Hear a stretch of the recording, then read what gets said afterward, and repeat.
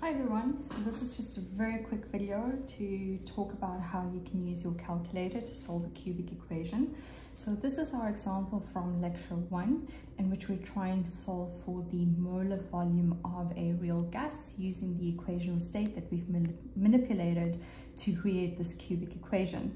So what I would like you to recognize is from this expression for the molar volume, we can actually transform that into a cubic expression, an algebraic expression, in which the Vn cubed represents x cubed. And so we can sort of see how that format of a cubic equation is transformed from that molar volume expression that we have over here. So on to how to really solve that on a calculator. What we're looking for are those A, B, C, and D constants that we're going to input. So the way in which I do it, and this is a Casio calculator, you might have something different like a different brand that you might want to test. So I'm going to go to mode and I'm going to pick number 5 over there to say that I want to solve an equation.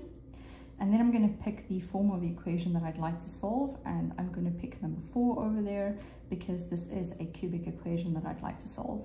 And here we can see at the top of the calculator, it's asking for those A, B, C, and D constants that we're going to take from our equation over here. So just very importantly, we do need to take recognition of the sign included with those constants, otherwise we'll get an incorrect answer. So because there is no coefficient or number in front of the x cubed, we're just going to enter 1 for A, we're going to press enter. B is going to be negative 0.453, enter.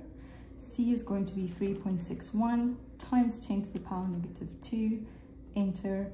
And D is going to be negative 1.55 times 10 to the power negative 3.